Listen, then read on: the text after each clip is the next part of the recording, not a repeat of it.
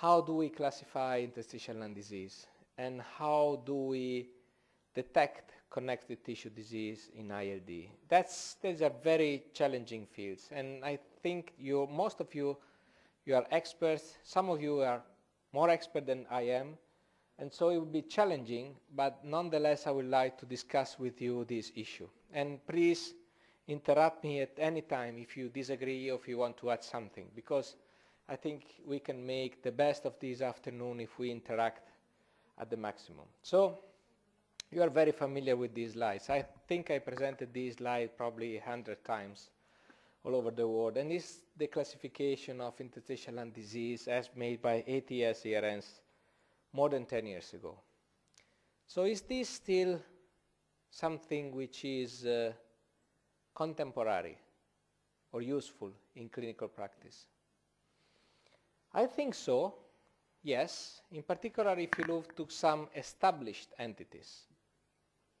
This box, exposure-related disease, I mean, there is no question, they are not going to change that much over time. The same is for sarcoid, the same is for these entities.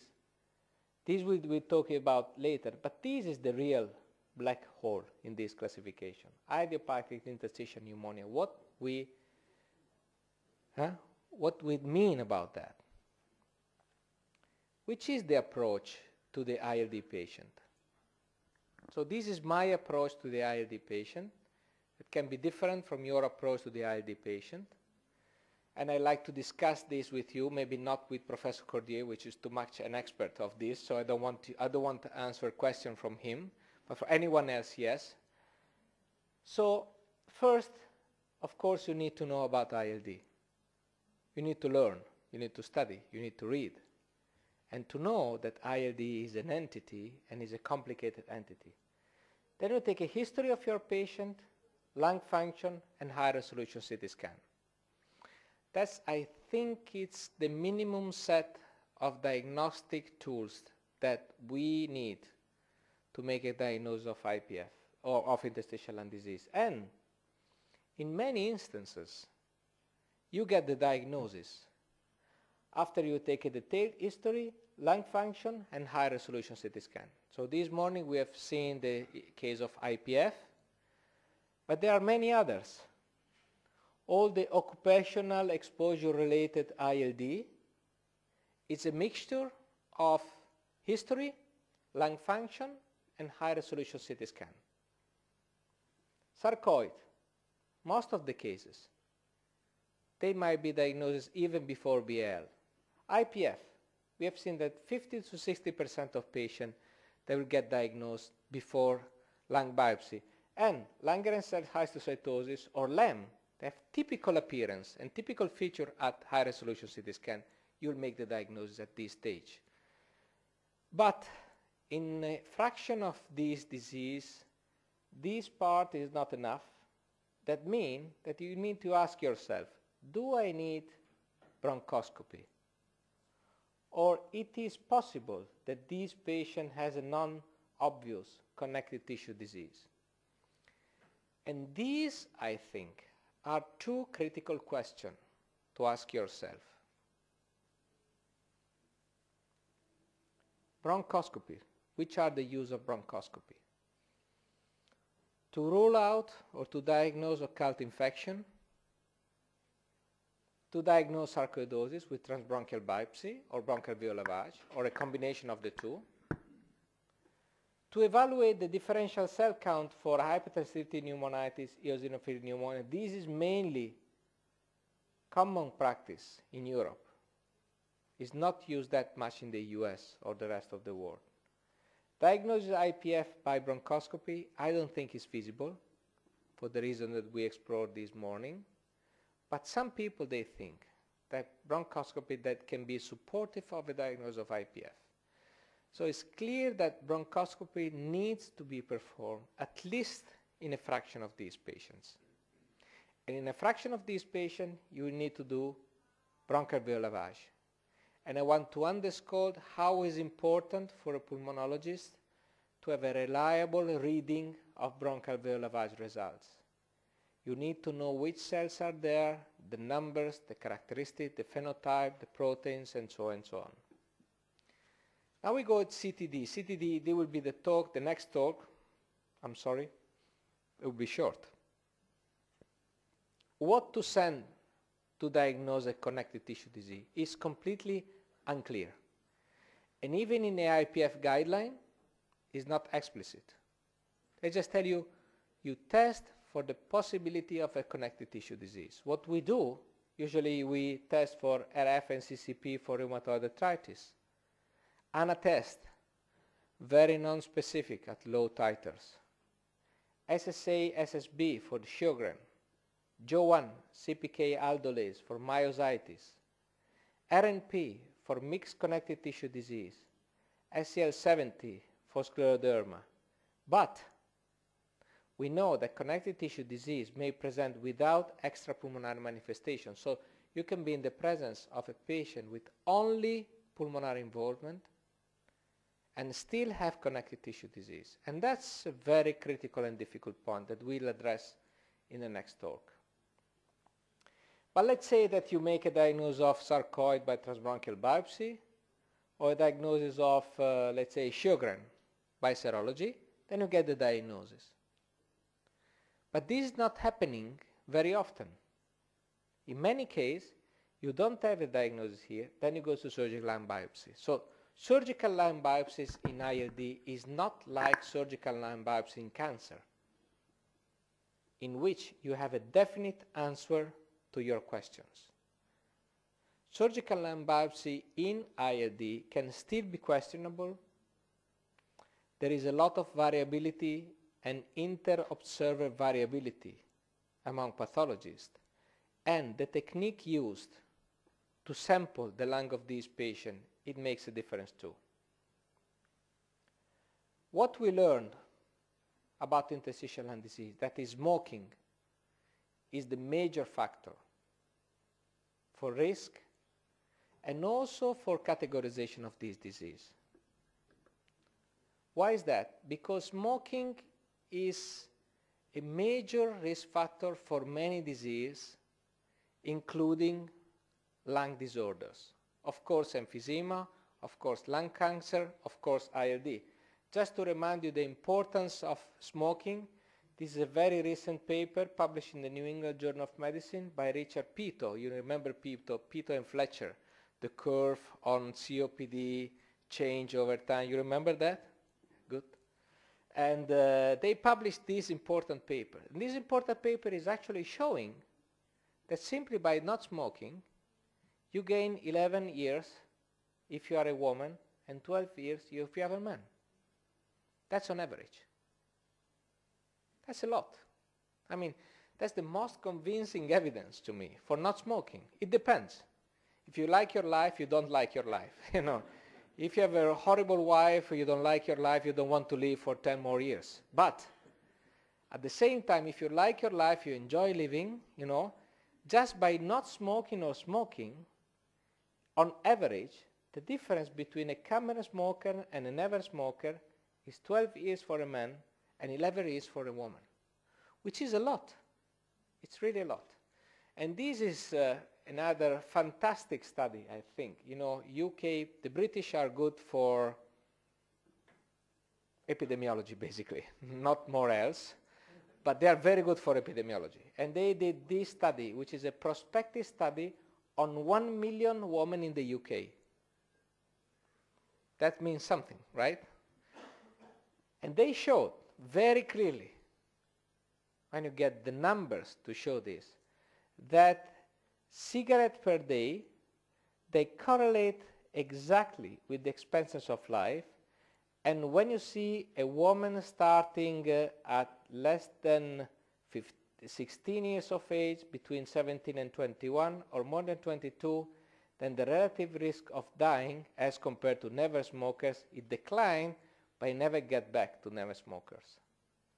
So again, smoking is such a powerful risk factor for any disease.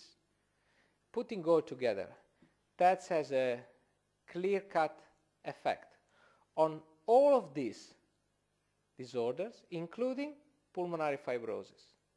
You know, smoking increased the risk of pulmonary fibrosis, but 1.53 times statistically significant. Of course, it's not the same risk as lung cancer or those, but still, there is a risk for these patients. So I think this is extremely important to know, and that's why I think it's important to understand this. So come back to this classification, and these are all smoking-related ILD,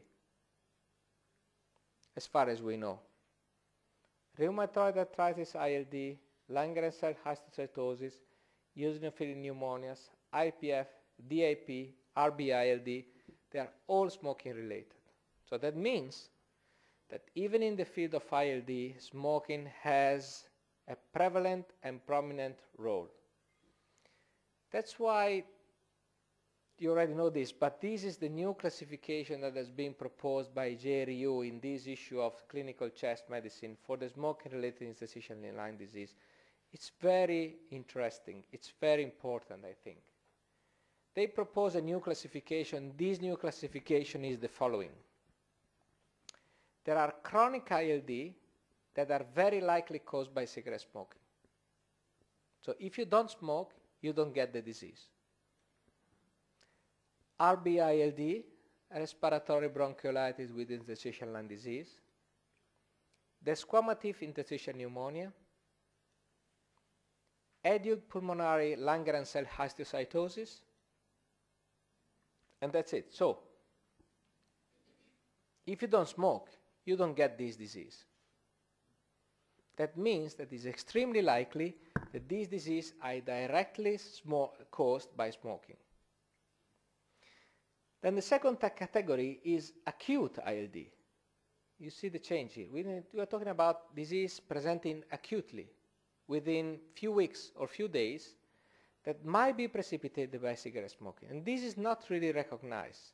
And these entities are acute eosinophilic pneumonia, very dangerous, presenting in young smokers, pulmonary hemorrhage syndrome. Again, these can be precipitated by smoking within few days or few weeks by start of the smoking.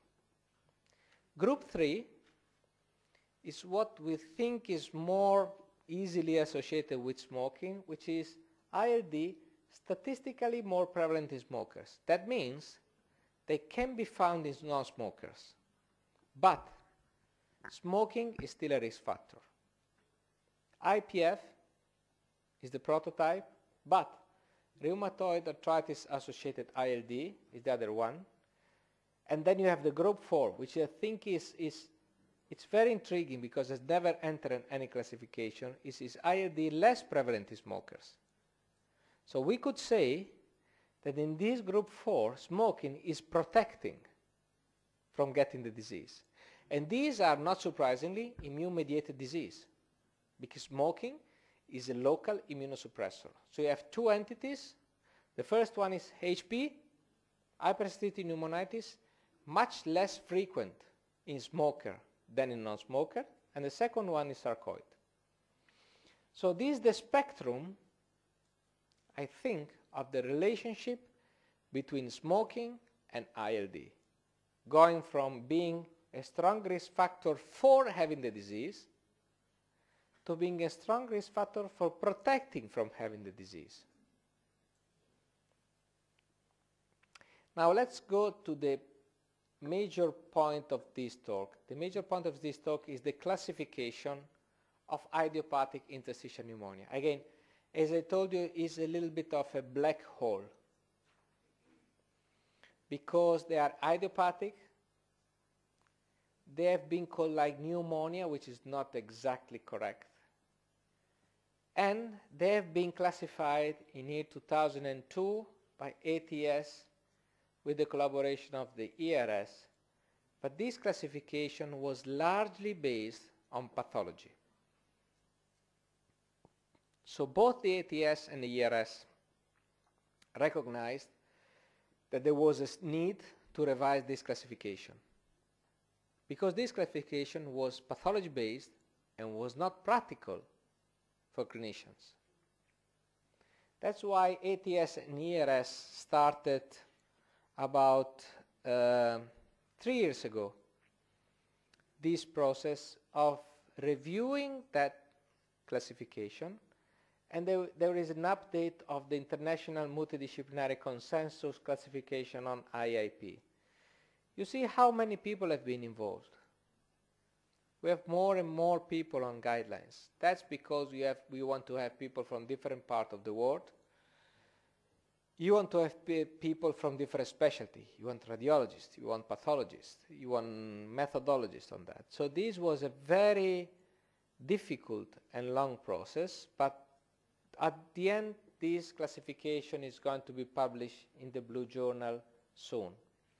And it's also based, as the previous IPF classification, on the grade methodology for evidence.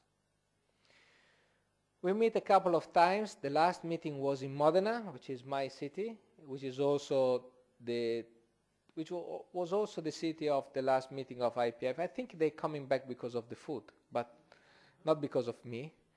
And the major result of this exercise was the following. The gold standard for IIP, not only for IPF, is the multidisciplinary discussion between pulmonologists, radiologists, and pathologists experienced in the diagnosis of ILD. So this means that if you are not having a chat, or if you are not discussing a case with your colleagues in the radiology department, or in the pathology department if you have a biopsy, it's very unlikely that you are respecting the gold standard for the diagnosis of IIP these days. So the multidisciplinary diagnosis is the key point. And this is the classification, the new classification of IIP. It's a very pragmatic classification. And I think it's a major result. You know, the people there were a mix of different continent, different nationality, different background, but all of them, they want to have something which is practical in clinical terms. So we have major category. The first major category is the following. Major IIP. Major in terms of prevalence, epidemiology, and clinical impact. Of course, the first one is IPF. So IPF is the major player of the major IIP. The second one is idiopathic non-specific interstitial pneumonia. So you know, I think, probably you are aware that non-specific interstitial pneumonia was a provisional category in the previous classification. It was like the pathologists, they don't know what to do with this. They put in this category, it's called non-specific interstitial pneumonia. So it's, and in the guidelines, 2002, they wrote clearly, this is just provisional, it's going to be changed soon. That never happened. Never happened. And now we know that INSAP, like IPF, is a distinct entity. So try to go behind the names, because the names are made by pathologists, and pathologists are just people spending all the day on the microscope. They're not practical, right? But if you go behind the name, you see there is IPF and there is INSAP. I don't like NSAP, but the pathologists, they don't want to change it, but still is an entity. It's idiopathic, non-specific interstitial pneumonia. Is a diagnosis. RB-ILD, of course, is a major component of this group, and DIP. DIP is typical of smokers, as you know, is reversible, can be progressive, you know about that. Then, we have the major discussion about BOOP or COP. And you know, the Americans, they like the terms BOOP, bronchiolitis obliterans with organizing pneumonia. Why they like the term? Because it sounds, well, BOOP, right? Actually, it doesn't mean anything. On the other side, the UK expert, they like COP. So I think you may remind that the definition of IPF was cryptogenic fibrosing alveolitis in the UK. They like the term cryptogenic instead of idiopathic. So in order to get a balance between the UK and the US, we used idiopathic here, we use cryptogenic here. Is there any difference between cryptogenic and idiopathic, Jean-François? There is a difference. So that's why I ask you. Cryptogenic means a hidden cause. Right. And idiopathic is a self-governing disorder. Right. The terms have some sense. Correct. So we end up with this COP, which is actually excluding BOOP. So BOOP is not anymore in the classification. And when you have an organizing pneumonia, which is very clear-cut, it's very distinct pathologic pictures in the surgical lung biopsy, if you don't find any cause for this, then you call it cryptogenic. AIP is a very rare entity. Still there are cases, but it's extremely rare, overwhelmingly rare. Most of the AIP, actually, they are exacerbation of IPF, unrecognized. So you see the practical and pragmatic approach, major and rare. Major means you are going to find this disease in your clinical practice almost daily. Red means probably they are patients you are not going to see. Then you have idiopathic lymphoid interstitial pneumonia, idiopathic pulmonary fibroelastosis, new entity, described first in Japan, but now becoming more and more recognized. And then, this is a major advancement, I think. You have some IIP which are unclassifiable after lung biopsy. So, if you have a patient discharged from your ward with a diagnosis of unclassifiable IIP, it doesn't mean that you are not able to make a diagnosis. It means they go into a category that we are not able yet to diagnose. Unclassifiable IIP now is an acceptable diagnosis for patients with interstitial idiopathic pneumonia. We discussed a lot on how to categorize this disease, and I think this, we used cartoon, we worked overnight, and that was a very interesting exercise. You don't see this exactly, but you see that this is the prototype of the new classification. You know, actually, after IIP, there is not pathologic classification. There is clinical classification. It's chronic, smoking-related, acute and subacute. And then you get the pathologic features. So the categorization is the following. 3 categories: chronic, smoking-related, acute, subacute. This is the clinical, radiological, pathological diagnosis, and this is what you find when you get a biopsy. But we want to make clear the point that the clinical behavior is what is driving your classification. It's not your finding of a pathology, but it's how the patient behaves. This is the first part of the most important table in the document. We have different categories. You see, these new columns is clinical behavior. Treatment goal, monitoring strategy.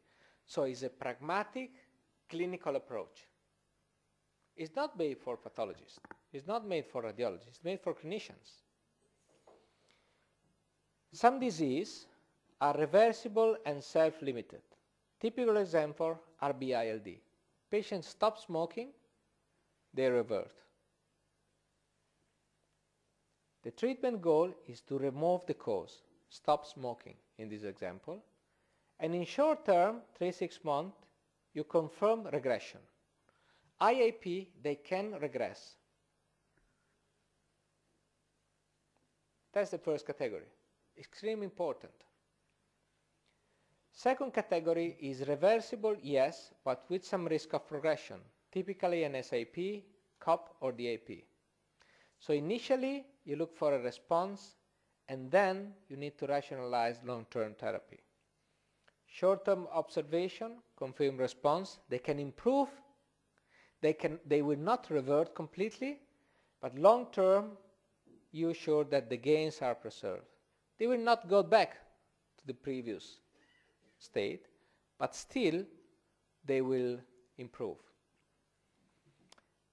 Most of the NSIP will be stable with residual disease.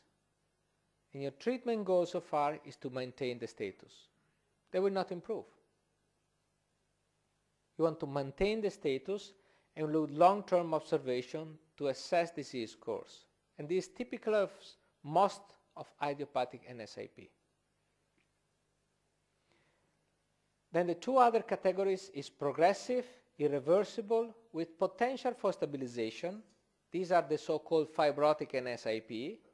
You want to stabilize this patient with long-term observation, and you get into the category of IPF, but also some NSIP.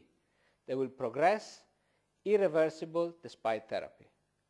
Your aim here is to slow progression, not to revert the disease, not to stabilize the disease. You want to slow the progression. That's a realistic treatment goal. And you do long-term observation to assess disease course and the need for transplant or effective palliation. So, which is the summary of this new document? NSIP is now much better defined as an entity. It's not a bean, it's not provisional, it's a definite disease. Smoking-related ILD are an important part of IIP, but they are diagnosed without surgical lung biopsy. There was a lot of discussion, should smoking-related ILD be part of the idiopathic interstitial pneumonia if we know the cause, right? It's not idiopathic if you know that it's smoking-related. But at the same time, we decided to keep smoking-related within this box. About 10 to 20% of your patients, you will not be able to classify them. This is something that you have to live with. Unclassifiable IIP is a diagnosis. So the classification based on disease behavior, it's very important, because it is independent from pathology and is clinically relevant. The last recommendation of this document is that molecular markers should be investigated to help diagnosis, prognosis, and treatment. So Bill Travis, who is pathologist in New York, he is the first author of the new guidelines on adenocarcinoma. He was very convinced that by translating molecular markers to IIP, we should be able to achieve results as in adenocarcinoma when we decide treatment strategy based on molecular markers. Are we there now? Maybe not, but this is where we should go. This is the lung adenocarcinoma classification, and if you have a patient with lung adenocarcinoma, there is no way that is not having all of these molecular fit, no? Should. Maybe. We don't know. But in any case, there are molecular targets that need to be investigated, because some drugs will be effective, the prognosis will be different, and in the biopsy, you need to assess this. Are we there already with IIP? Not yet, but we're starting. We're starting. This is a paper from the group of David Schwartz in Denver, and he showed actually that MAC5B, which is a gene involved in the production of mucin, is a strong predictor of IPF in smokers. So I think we are moving forward an era where molecular testing will be more and more important, and I will leave you with this cartoon that will show you and stress the importance of molecular testing and genetics in daily life. Thank you very much.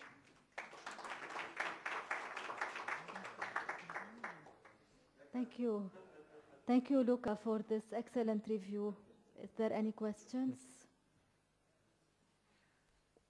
Yes, please. Thank you. Can I ask about the difference between fibrotic NISP and IPF? You know there are a lot of similarities in the behavior and the histopathologic features. Yeah. The main difference is a pathology difference, and the main difference, if you discuss that with pathology, is that NSIP is a homogeneous disease, while IPF is UIP is a heterogeneous disease in terms of involvement.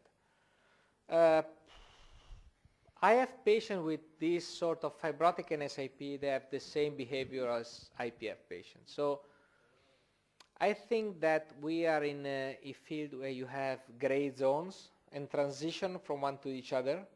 So it's very difficult to answer your question. That's why clinical behavior is what is important. So you have a patient with an SIP. You treat the patient with a short course of corticosteroid. If the patients improve, okay, that's a reversible IIP, and your treatment goal is completely different if the patient is keep deteriorating.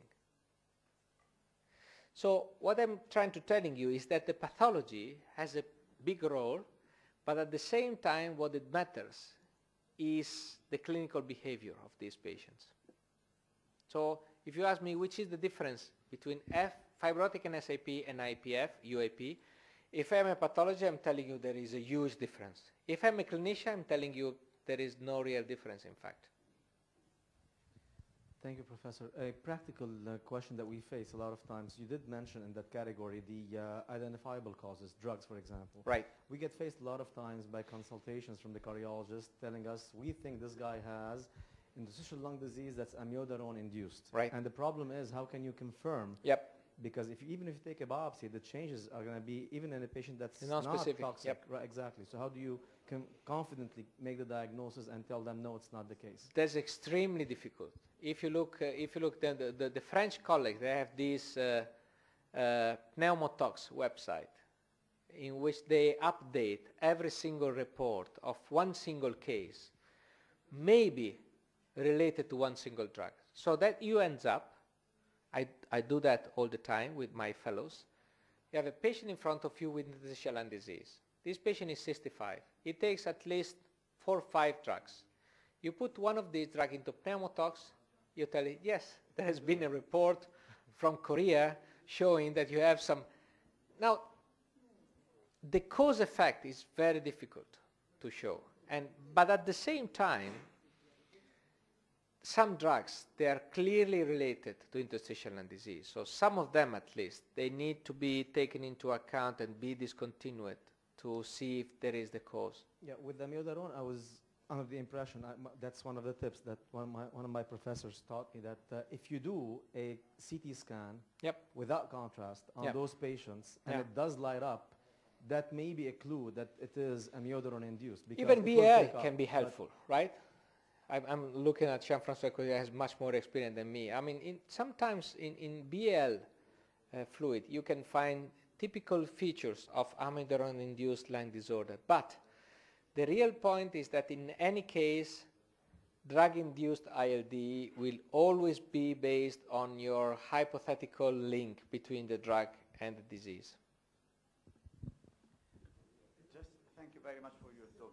Just to speak about a point to give credit for the North Americans, when they classify BOOP as BOOP, basically they are describing the pathology, bronchiolitis obliterans. My question is, whether it's BOOP or cryptogenic or whatever it is, wouldn't it be easier to classify them as, from the practical point, as steroid responsive versus steroid unresponsive? This is one thing that has been discussed. But if you look at the classification, the fact they are responsive or reversible, they're reversible after steroids, actually. So it's not written in the document, really, but it's what happened, right? So that's it. So they are steroid responsive or non-steroid responsive. So that's exactly what it means. But there are two critical information here. One, you need to assess the effect of your treatment early. Everything is 3-6 months. Second, it makes no sense, you have to avoid to keep going on chronic corticosteroid treatments if patients are not responding. I don't know which is your experience, but my experience in Italy is that patients, they keep going on corticosteroids for years without any evidence of response, just because it's the only available option. This is something that the new guidelines strongly recommend against doing.